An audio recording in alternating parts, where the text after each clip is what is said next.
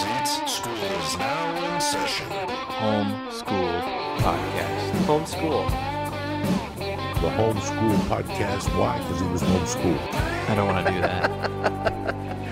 Okay. I don't want to do that at all.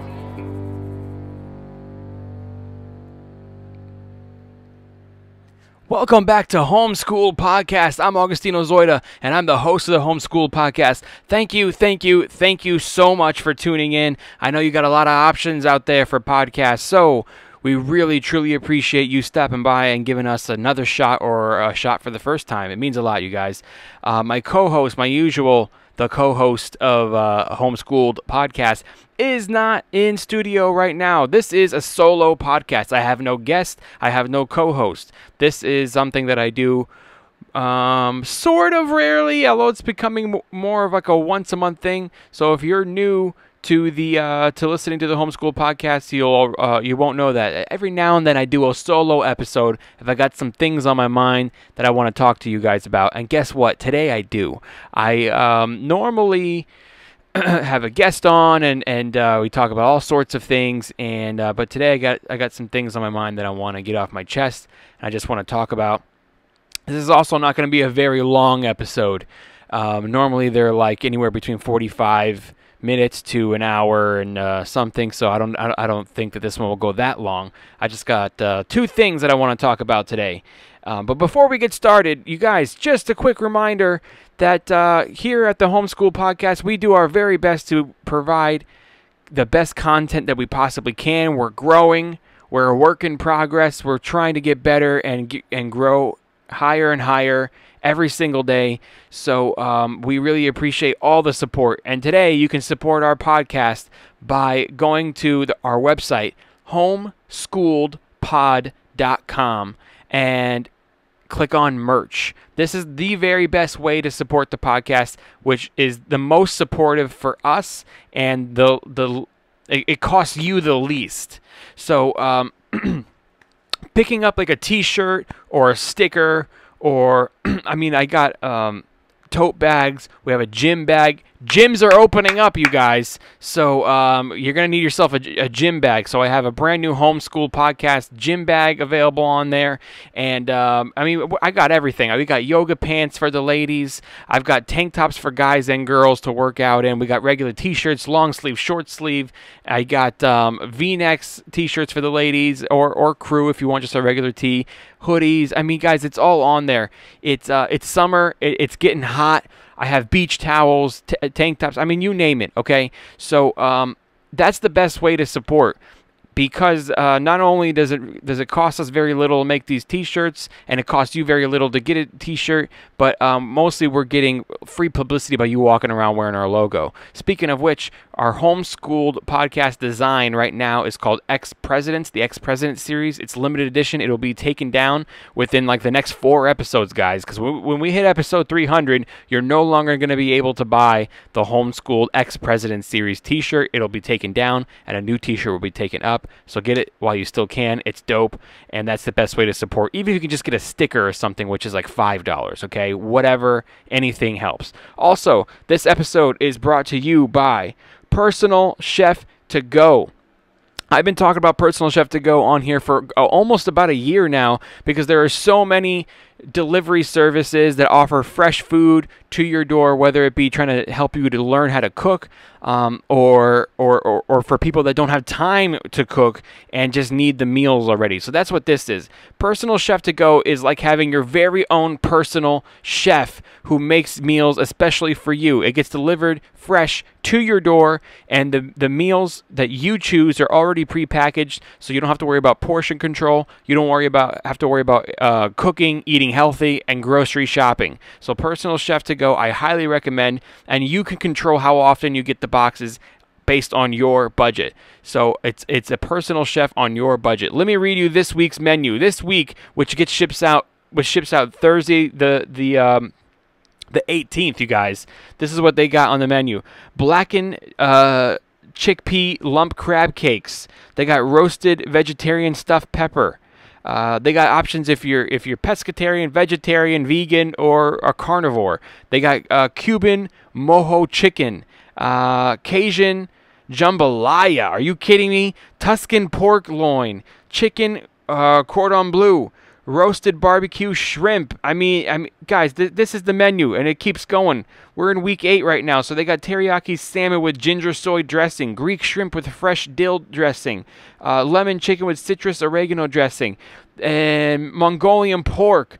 Whole grain pasta with turkey meatballs. You guys, this menu is crazy, and every week there's a different menu. You choose. So you're having variety. You're eating healthy. You're eating delicious. You're eating different meals, and it's perfect for the person who's constantly on the go, doesn't have time to cook healthy, delicious, and worry about portion control. Let someone else do it for you, and you're helping out the homeschooled podcast at the same time.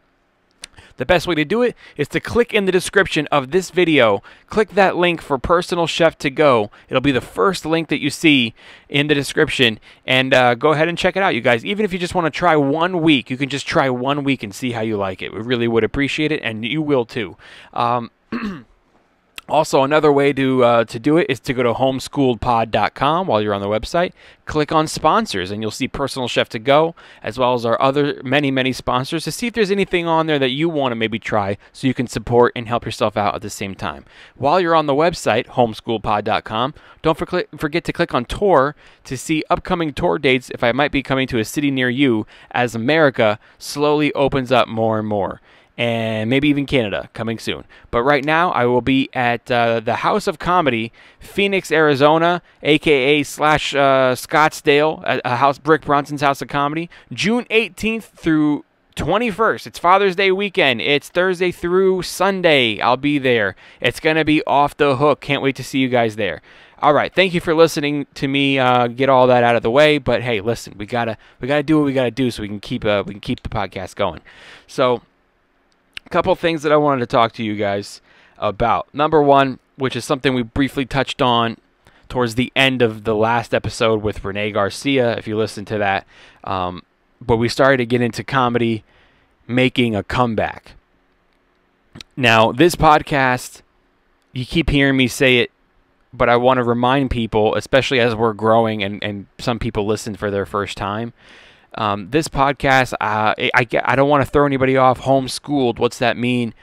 It means a lot of things. Number one, I was homeschooled, and it's something specifically unique about me. It's also called that because I've had to teach myself to do a lot of things when life doesn't just hand it to you. You know, when I was homeschooled to a certain point, my mom was helping me with it, but when you got older, you did a lot of it yourself. You had to teach yourself a lot of things, and that really kind of represents like a society that we live in right now. A lot of things you don't know, you go YouTube it, or some people, they can't afford to go to college, or some people they can't afford or have the time to go take classes because they're running a family and they got a full-time job and kids. So like a lot of the time you can't go take these courses or expensive courses.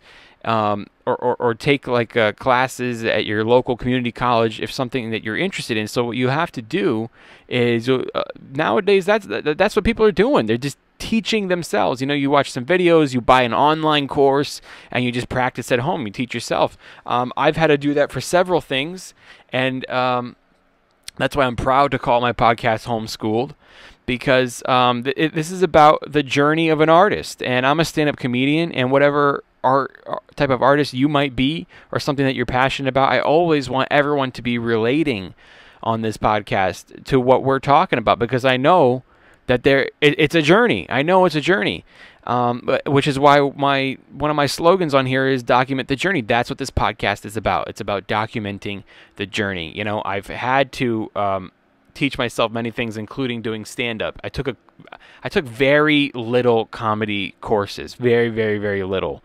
I really only took basic ones, and which they can be helpful, but nobody can really teach you how to be funny. You learn it yourself. I taught myself. I watched tons of specials. I was constantly in the comedy club, whether you're going up or not, or doing an open mic. You're constantly doing open mics and practicing. You're practicing at home. You're writing all the time. But most importantly, you're just watching other people do it. You have to teach yourself these things. I always wanted to be a stand-up comic. I never wanted to be a podcaster, but our world turned into that. If you didn't have a podcast as a stand-up comedian, you might as well not be a fucking comedian.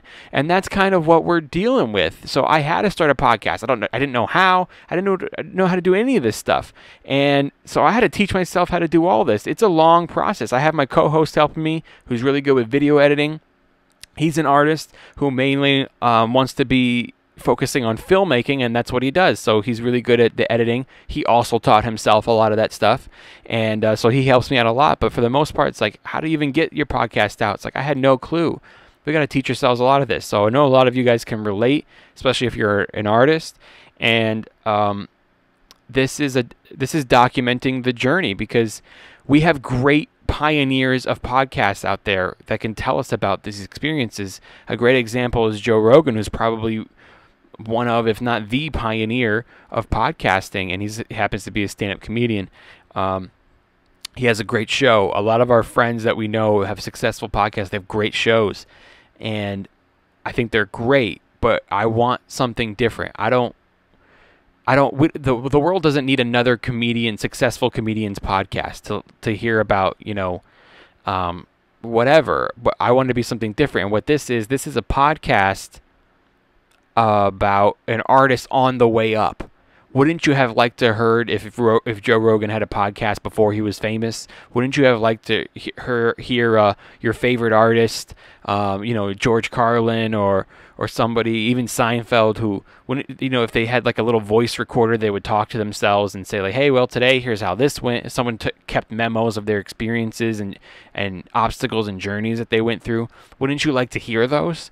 I would. So that's what this is. This is a document of the journey of the artist. Okay, so everything I go through, I share with you guys in the moment.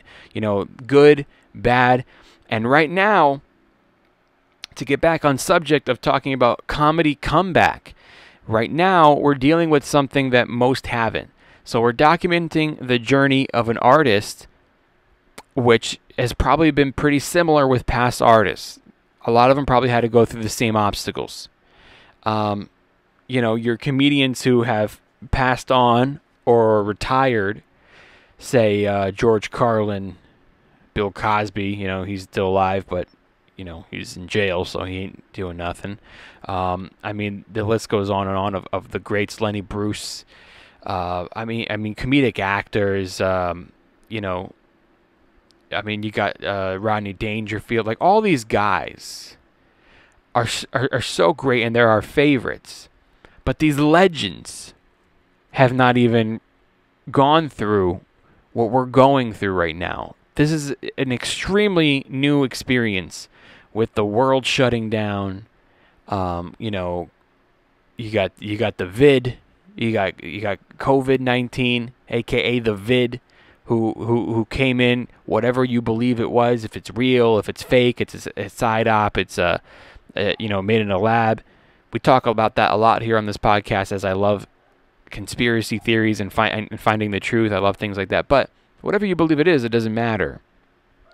What matters is what are you gonna do with it? And that's why I'm talking about comedy comeback right now, or whatever it is that is meaningful to you, or that you enjoy doing, that you have had to stop doing because of this. And then now we got rioters and protesters in the streets. As soon as it seemed like the world was kind of slowly going back to normal finally, and I started to get tour dates and stuff, then the George Floyd thing happened.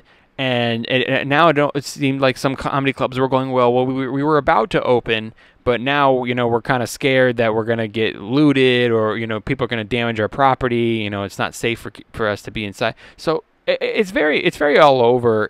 But either way, whatever you believe all this to be, I'm not asking your political views on anything. I am saying that, what are you going to do with it? Because some people are just taking it laying down. Some people are just going like, this sucks. How many memes or funny things do you see online all day going about 2020? Yeah, I get it. They're funny. But at one point you have to go like, is it necessarily that 2020 is so bad? Or is it just that this was all kind of meant to be. Like, this is like a couple years in the making of things that could have been avoidable. But either way, it happened. And what are we going to do about it? You have to fight on. You have to progress. You have to come back. So comedy is making a comeback right now. And I'm super excited to be back on stage. Half of me, actually a little bit more than half of me, is excited. And then a little bit less than half, the other part, is going a little scared. I'm a little scared. And that fear is going to be a good thing. We've talked a lot in here that artists know that once you're outside of your comfort zone, that is when you're more creative. That is when you're challenging yourself. So I think that's super important, especially for an artist, for a human being. For a human being in general. You don't even have to be an artist. You have to challenge yourself. You have to get out of your comfort zone. As soon as you find yourself being comfortable, it's time to move. It's time to move and do something different. Okay? I felt like that all the time in stand-up comedy. Before any of this, we talked about it on here many times. That you can't just stay in one place. You can't get comfortable. You have to keep challenging yourself. You have to keep moving. You know, if we're talking about a diet that you're trying to keep, you know, you can get too comfortable in one thing, and then all of a sudden people go like, well, how come I'm not losing weight anymore? I lost 10 pounds and now it just stopped. I don't lose. Sometimes you need to trick your body. Sometimes you need to switch things up and do things differently. You need to have lifestyle changes. Sometimes you get comfortable eating the same stuff and then you put weight on. Or sometimes you get comfortable not going to walk or exercise, and it's easy to get into this, but it's so bad for you. Now, as a stand-up comedian, I would sometimes go through stages of not getting to perform very often. Like every now and then, you know, bookings might be slow. You know, you don't get booked that often. You know, work slows down, and then, you know, before you know it, I would find myself going like a couple of weeks without getting on stage. And that first time that I would always end up back on stage after a long break was always terrifying, because like the nerves come back. If you go on stage every single day, you know, the nerves are there, but not really. You know what I mean? Like, you're kind of numb to it. I did this. That's why I like in Arizona, I'm going to have a Thursday night show, 2 Friday night, 2 Saturday night, and then 1 Sunday night.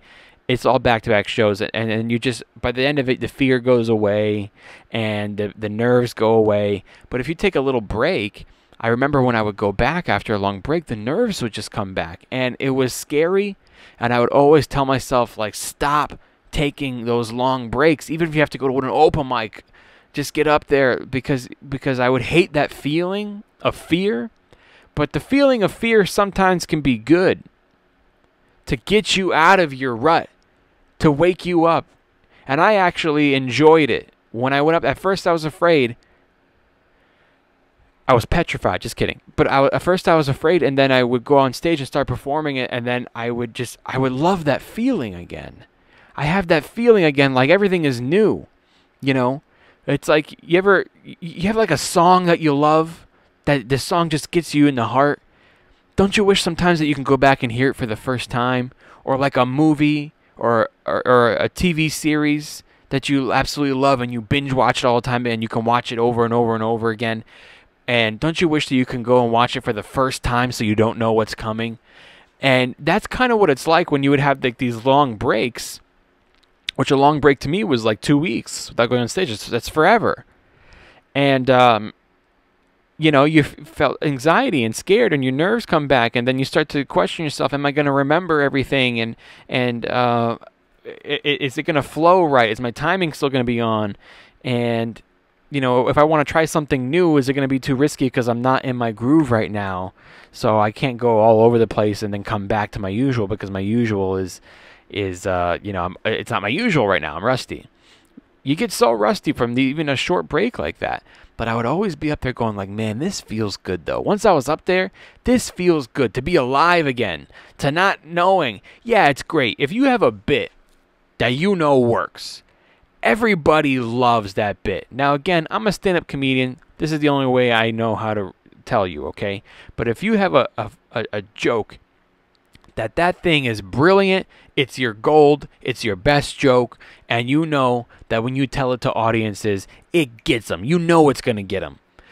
Now, those are great. That's awesome. But sometimes that little mystery of, is this going to work or not? You need that too. So you got to keep writing new. You got to keep having new things because it keeps things fresh. You got to always be advancing and developing your act and advancing your writing, which you're not going to do if you're just doing the same stuff over and over again. That's great that you have that material that works. That's wonderful.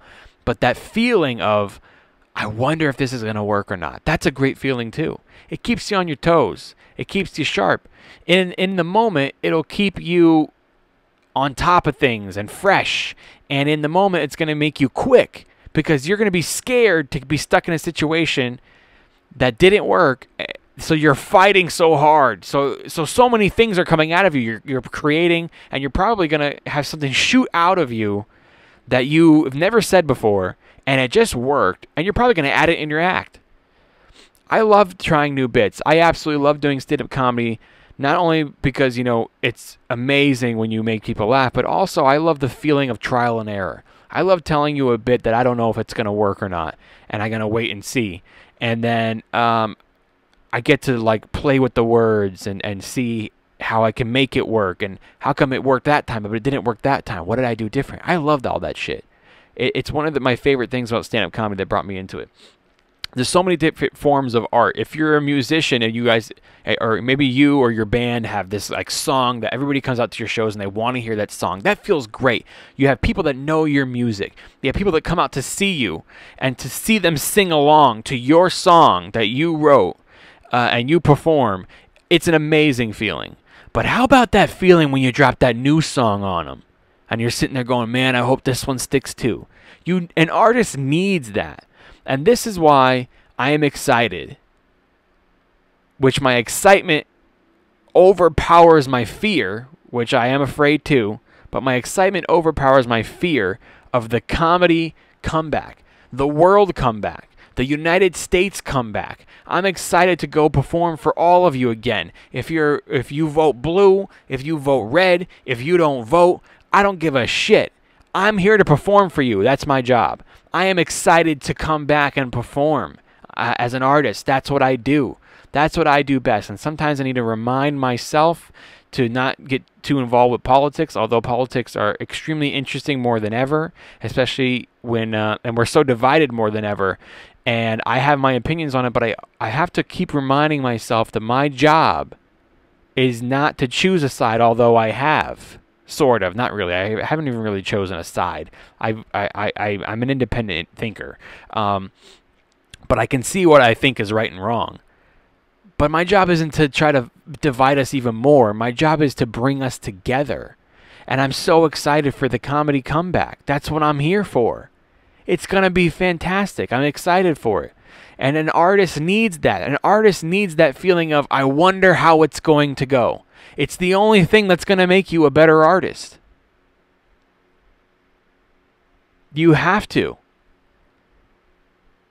If you know how it's going to go, how are you going to improve? So I'm super excited about it. And as I was saying, the legends that we look up to, they didn't really have to go through this. Maybe to a certain extent, they had to go through other things. I'm sure if you go back far enough, you'll have entertainers that had to go through, black entertainers not allowed in the same changing room as the white entertainers. I'm sure all that happened. I'm sure there was different levels of things. But what I'm talking about is this 3-month lockdown, and the world is starting back up again. And for a while there, I was afraid what was going to happen to the live performance. What was going to happen to the live performing artist? I was worried about it. How could people come back? How can we come back and talk about and interact regular everyday lives and not even address this pandemic in the world? How can we talk about anything else? Because it seems like everywhere you go, no one's talking about anything else other than these 2 topics that are currently in the major mainstream media. How can we talk about anything else? But you know what? They need you to talk about other things. You are their escape from it. That's your job as an artist. So we're having a comeback, and we're going through something that we never had to go through before. We had a 3 months break, and I was extremely worried about what was going to happen to live comedy or live performing arts. Not only what I just mentioned, but now you got people who are somewhat afraid to be around each other. Laughter is contagious. You hear that all the time. And, if you've ever been to a comedy club, a good comedy club, they'll tell you where to sit when you come in. You have to sit here. And you might go, no, I don't want to sit that close. I want to sit a little back over here. And they'll tell you, no, we have to fill up this section before we can start sitting this section. A good comedy club seats their audience this way because they know that that's the way you seat everybody together and close together, close to the stage. And if you have a sold out show, it should be filled front to back so that you don't have any gaps in the middle of emptiness. And you don't want to have, like, to the left a table of people and to the right a table of people, and then in the middle nobody, because as a performer you have to look this way and then you have to go back and look this way. You want, like, everyone sitting center front and then spreading out. That's the way you sit.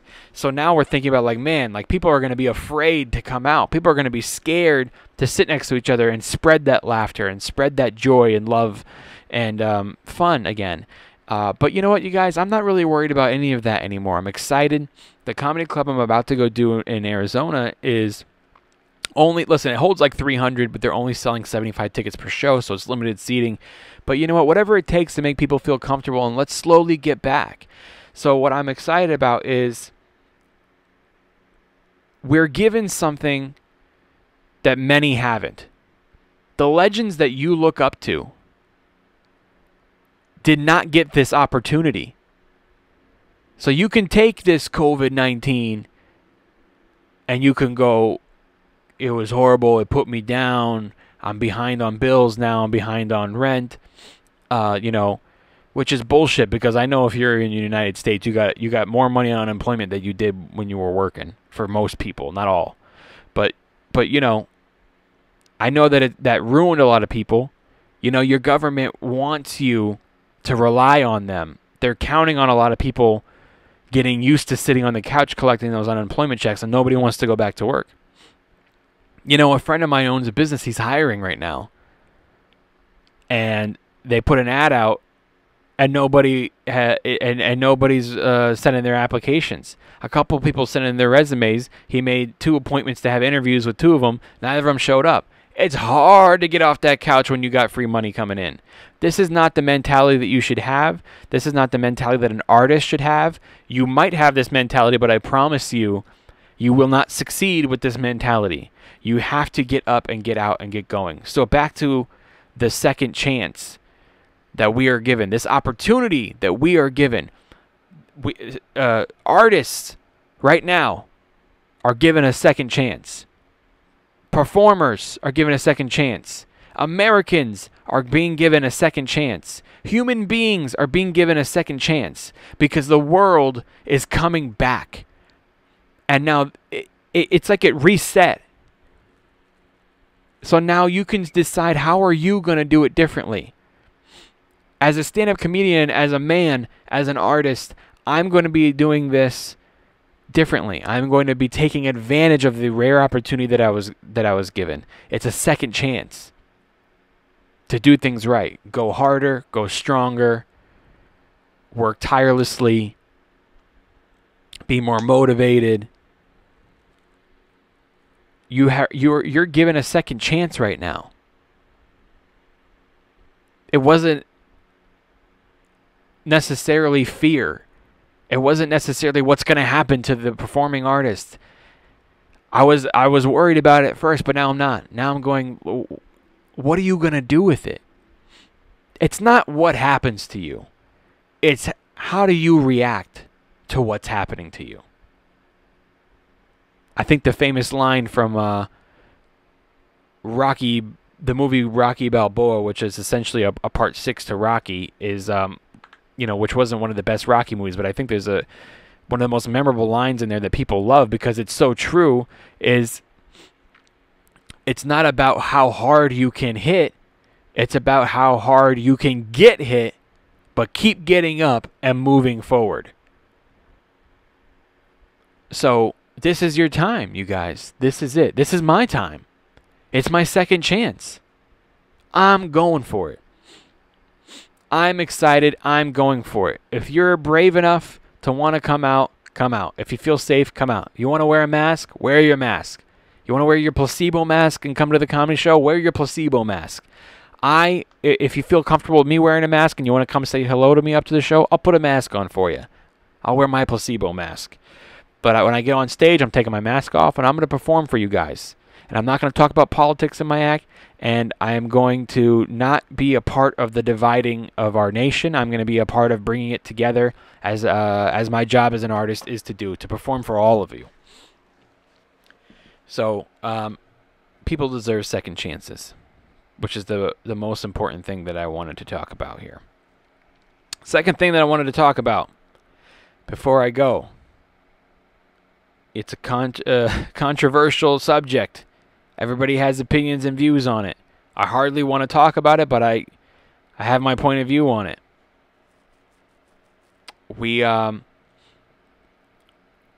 dealing with a race war right now, which this episode is not to be political, but you know, I think it's a planned race war. I think it's not even our war.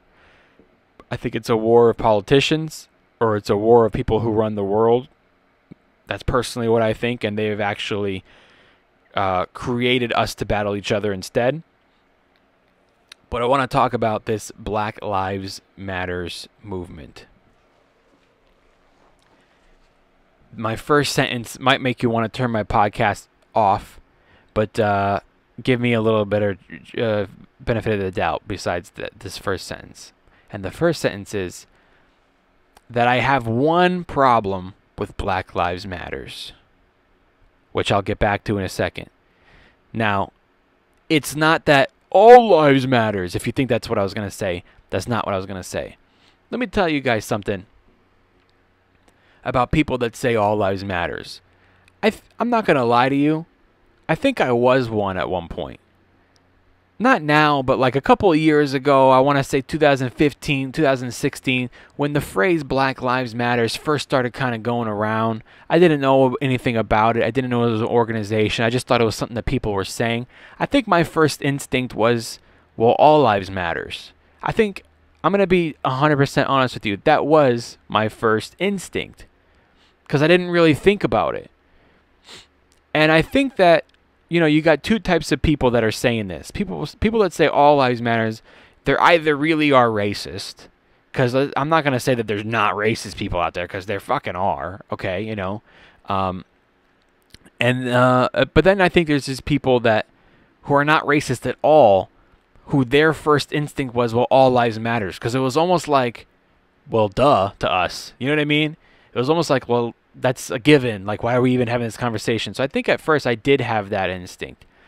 But as time went on, and especially now, I've thought about it more. I know more about it, and I understand it more. And it's not that it took a while. It's just that I didn't, even think about it. It was just my first instinct. So now, my thoughts on all lives matters is, well, that's not true. It's not. Listen, if they were saying only Black Lives Matter, then maybe you can reply with, well, no, all lives matter. But that's not what they're saying. They're not saying only Black Lives Matter. They're just saying Black Lives Matter. Like a statement, stating a fact, reminding people that need to be reminded. I didn't think I needed to be reminded because I already knew that they did. But I guess some people need to be reminded. Peacefully, and then or in other ways, harshly, because some people need it to be told a little harsher. They didn't say only Black Lives Matters. They just said Black Lives Matters, and they do. And the correct response to that is not all lives matter, because that's even bullshit. And you guys know me on here. If anything, not that I brand myself any political party. If anything, I think that if you guys know me, you know that I'm more conservative than not. I think I relate more to being conservative than liberal, But then some things I relate to being liberal too. But you guys know me. I'm not, I'm more of a, I guess, on the right side at this point in life, I guess you would say. But even I know that there's dumbasses out there who really are racist. And then there are people who say, all lives matters. Like, I've seen a bunch of videos of people with Confederate flags and they're holding Trump flags. It's like, by the way, I think that those are staged. I think that's placed there on purpose to make Trump look bad. And if it's not, then people doing that, if you like Trump, you should really stop doing that, because you just make him look bad. He didn't give you those flags to fucking do that with him. You know what I mean? I feel like that's staged anyway. But if you look at these people who really believe, no, all lives matters, and that don't really get it, they're kind of, if you want to stereotype, redneckish, okay? And listen, guys, I'm real over here. I don't fucking politically correct nothing, okay? They're real redneckish. So these people who are saying all lives matters are the same people who are saying let's go hunting. Well, you know what I mean? I'm not trying to make this podcast about shaming people who eat meat or who kill animals. I personally don't do it. I'm not perfect. I ate meat for 30 years. I'm about to be 32 years old. I ate meat for more than about 31 years approximately. And I'm not perfect, but I'm not here to preach and say you should stop eating meat. That's not what this is about. But animals are lives too. Cows are lives, as much as a dog is a life. If you got a dog, a cow has similar traits, same personality, like can hear you talk, can think, can breathe, can make sounds when it's hungry. Like it's the same thing. A cow is a life, is it not? A deer is a life, is it not? So people who say all lives matters and then you go hunting, it's an oxymoron. If you ever killed a spider in your house, I know, guys, I'm getting petty. That's a life. All lives don't matter. I personally, this is my personal opinion. I don't know about some of you guys. If you're a rapist or a child molester and you go to jail and get raped, or someone kills you in prison or something like that, I got news for you. I don't feel sorry for you, and I personally think your life doesn't matter. Now, it might matter to somebody else. Maybe they got a mother or a sister or something like that. But at the end of the day, I don't know them. And all I see is the evil they did. Their life doesn't matter to me. So no, lives don't matter. Not all lives matter. I think that people deserve a second chance. I think if you were a robber, you theft, drug dealer, made bad choices in your life, I would even say maybe under very, very, very extreme circumstances, very rare and unique circumstances, maybe someone who even murdered someone, maybe in some ways deserves a second chance. But I would say somebody who is a child molester doesn't deserve a second chance. Because honestly, while we're talking on second chances, I think that almost everybody deserves a second chance. But I don't know how I feel about child molesters, because you know exactly how awful it is to do that, and you did it the first time. So it takes, I think, a very sick individual to do something like that, and I think that kind of sick ain't got no cure. So I think that once you do that, you always do that. That's my personal opinion. But bottom line is, not all lives matter. So stop saying that. You sound like a fucking idiot. But yes, Black Lives Matter. My life matters. My mom's life matters. Your mom's life matters. My sister's, your husband. Like, yes, I got friends of many colors. Their lives matter to me. They're not saying only Black Lives Matters. They're saying Black Lives Matters. Now, to get to my one thing that bothers me about Black Lives Matters is that people have no idea about the organization. They only know about the phrase. The meaning behind the phrase I agree with, as I just said and explained. But the organization that started it, you guys don't know anything about it. Some of you didn't even know it was an organization. Now, people who are out there protesting peacefully, they're good people. You know, you might be a little sick of the, shit going on in the world, and, it gets a little crazy. They're talking about taking away, unmantling police and taking away police funds and all this shit. You're getting a little crazy now. Now you're just turning people against each other because we're talking about a right and wrong. We're talking about stupidity and not stupidity. And then we're talking about sheep and not sheep. Okay? But there's nice people out there protesting, man. They really love everybody. They really want everybody to be treated equally, and so do I. It was never even really a question for me. I got stand-up comedian friends that I would consider my brothers of all color. I have black friends that, like, they understand we're all stand-up comics. They'll go up and they'll make fun of white people in a bit that they do. I'll go up and make fun of black people in a bit that I do, and make fun of white people. And they understand that that's the comedy world. And then we come off stage and we talk like, nothing. When you're comedians, you're in a whole nother level. We both had to do the shitty gigs. We both had to perform in basements and get paid in like Cracker Jacks. We get paid in food. We got paid in 99-cent store bologna sandwiches. At that moment, we're both in the same boat. It's hard to be racist against somebody when you're in the same boat as them. You can take your guy from some of you might have a dad who might sometimes say racial slurs or something like that, but he's got a good heart and he loves everybody. But some of you guys, it just depends where he came from. He came from East Coast in the 1960s. He grew up and stuff like that. They might have racial slurs, but even that guy, he's eventually gonna lose it little by little the more he works in the same boat with them. You can't be racist against somebody that you're in the same boat with. You can't you have two working class men, black and white, who make the same hourly wage and are sitting in there, in a telemarketing room, or sitting there being a contractor, working in the heat, sweating next to each other side by side. You can't sit there and say that one's better than the other.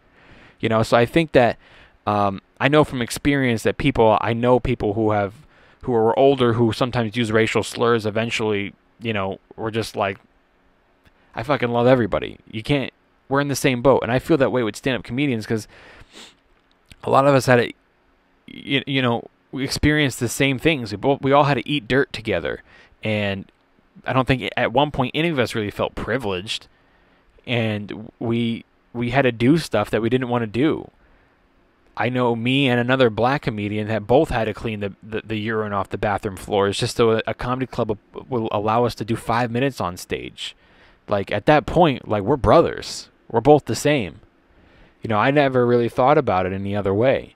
I have nothing to prove. But these people out here protesting, man, they're good people, you know what I mean? They might have the wrong idea. And then they might have the right idea. It depends on their agenda. Sometimes they get too radical, and then sometimes they're just out there going hey, man, we want you to treat them equally. We don't want you to be, fucking killing them. And we want police to not be treating them differently because of their skin color. A lot of them want this, they're good people. A lot of them in the protests are young people. I drive by them or I walk by them and I see young kids out. Man, they want good. They really want good. And a lot of them want to just get a good Instagram picture too. Just to say I was out there protesting, for the attention, because that's what the youth and social media is all about. I would like to know one person that went down and protested and didn't let anybody know, or didn't put it on their social media. But that's besides the point. It's just that they're good, but nobody, and it's back to my problem with Black Lives Matter. Nobody knows what the organization really is, though. You don't know who started it. You can go Google who started it, and it's gonna tell you, a couple names, which is bullshit. You don't know who funded it. You don't know who put the money that backed those people. You don't know who continues to drop money into it. You have no idea. You guys are out there yelling Black Lives Matter, which, again, I agree with the statement. I agree with what it represents. But you guys know that phrase became because an organization decided to start a group. That's my problem with it. You guys a lot of people don't even know that. A bunch of rich white men started the organization so that they could have some money to donate it to because it's a tax write-off. And then they run the organization to turn us against each other. I'm okay with what Black Lives Matter means, but they very cleverly named it that so that you can't think it's a bad organization. I know people that absolutely hate Donald Trump, but have admitted to me that Make America Great Again shit was brilliant. They'll go, that's just marketing. That's just genius marketing. That shit stuck and that shit works. It's just an ingenious campaign to run. So, of course, they named their organization, which honestly was meant to do bad. They named it Black Lives Matter to confuse you, and you think they're there to do good, but they're really not. They're here to create a race war, which, as you can see, the majority loves black people and wants their rights. But they're just trying to create a race war. I would like someone to show me, and everybody tells me, oh, show me the link, show me the statistics of where you're getting this information. When I tell them that George Soros and Hillary Clinton fund millions and millions of dollars into the Antifa and the Black Lives Matter organization, which are not there to do good things. But I can tell you it's a fact. And people told me, well, there's no tax returns for organizations. They don't have to file taxes. Whoever thinks that, you're a fucking idiot. If there's millions of dollars being donated into something, there's paper trail of it, and it's tax write-offs. So you can go look at who's donating into these things. It's Hillary Clinton and it's George Soros. Who George Soros is not an American. He's someone who has under quoting. He's been quoted to say he hates America and wants to see it come down. He's also been known to say, I'm going to use black people to take America down because they will be easy to manipulate and to start a race war. He said this. This is the same person who has funded and started Black Lives Matters and the Antifa. Okay? Look into it. Don't believe what you heard that there's no paper trail. There's paper trail when someone drops that kind of money into something. Okay? Now, I just think it's important that people know this. Now, it's just brilliant. They called it Black Lives Matters. You can't argue with it. It's like, yeah, of course Black Lives Matters. Like, why would you even get mad at that organization? That's brilliant, you know?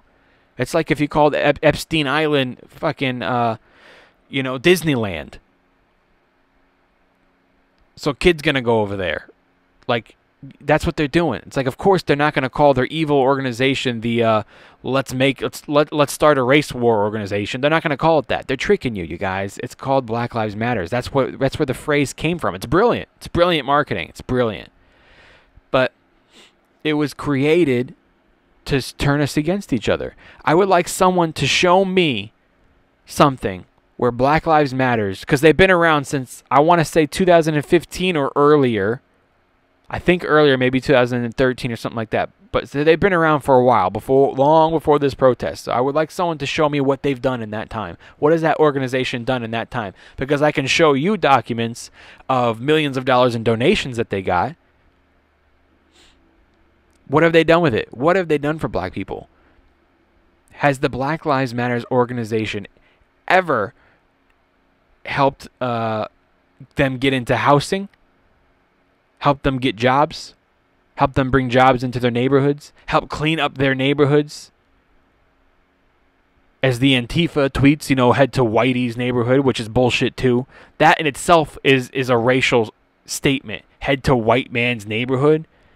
I don't know where the fuck what America you think you still live in, but I live in a nice neighborhood. And I got a ton of black neighbors. Are you trying to say black people can't afford these neighborhoods? Antifa? That's the most racist ass shit ever. Black people can afford these neighborhoods. I got a neighbor down here who's got a nicer house than I do. They got a $2 million house down the road. I'm over here in a 1-bedroom apartment. You're gonna come after white neighborhoods? Black people live here. But so show me where the Black Lives Matters organization or Antifa organization has helped black people get jobs, has helped them get money, has helped them get into housing or at least a nice place to live, has helped them go to college, an education fund for them who can't afford college. Have they done any of that?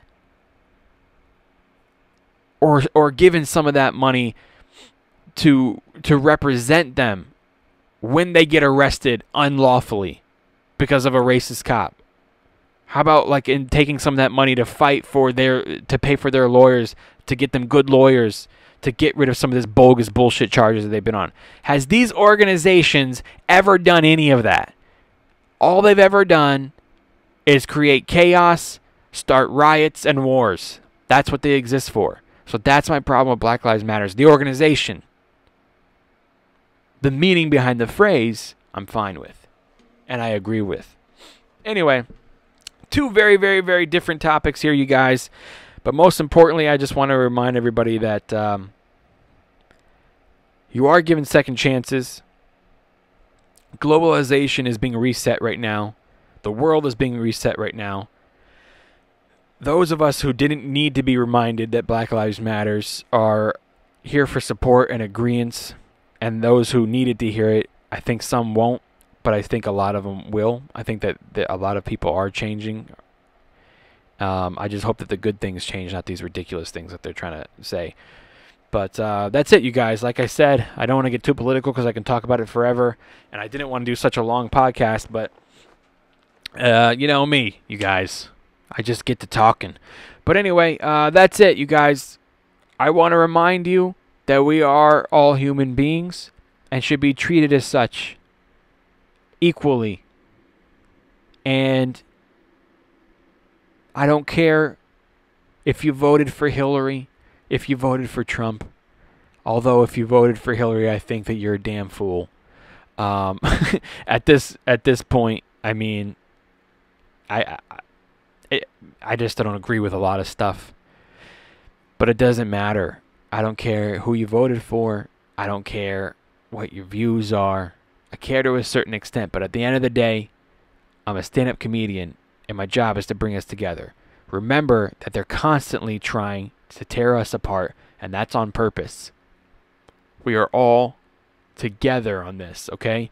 I'm going to bring us together by bringing people together to laugh and performing for them, performing bits that I wrote that everybody universally laughs at, which is a reminder of how much we all are alike.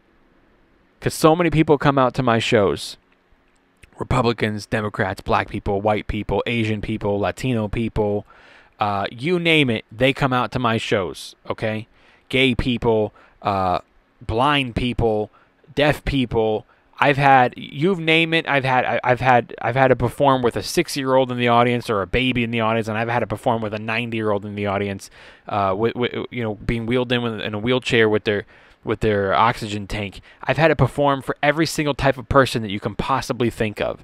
And I have had solid performances in front of all of them because everybody gets the material that I'm talking about, because I'm talking about things that we can all relate to. And if we're all laughing together, it must obviously mean that we have a lot in common and we're not so different. So let's laugh at these things together. I'm headed to Big Bear for the weekend. I'm going to turn all social media off. I'm going to turn everything off, including my phone. It's the first time ever in my life since I've had a cell phone that I'm just going to turn it off for the entire weekend. And I'm going to rest, and I'm going to write, and I'm going to relax, and I'm going to walk, and I'm going to hike up in Big Bear and hide out in the woods and have a great time. I hope that you guys can find peace and happiness and laughter in whatever you do. Have a great weekend. Don't forget to click the link in the description for Personal Chef to Go, and to go to homeschoolpod.com to click on tour to get tickets to see me in Phoenix, aka / Scottsdale, Arizona at House of Comedy, June 18th through 21st. And while you're on the website, homeschoolpod.com, click on merch and get yourself a t-shirt and support while you still can. Get the Ex-President's t-shirt. Thank you, guys. I want to give a big thank you to my co-host, Kevin Lyons, who edits all these. And I want to give a big thank you to all of you guys who support this podcast and are giving us a try for the first time and dealing with my crazy rants, which I know a lot of it's off the wall, but I come from a good place, you guys. I want to give a shout-out. I got some shout-outs to give in this episode. Every now and then I give shout-outs to people that support and show love. I want to give a shout-out to Boca Bradley, Reg Murphy 2, Universal 369963. That's a long ass username. I want to give a shout out to Bert Sempire. I want to give a shout out to Speaking Wrestle. I want to give a shout out to Alan Gawatski. Sorry if I butchered that. But anyway, I love you guys. Have a great weekend. Be safe. Be smart. Show love. Spread love, not fear. Spread love, not hate. Laugh. I'll see you guys next time.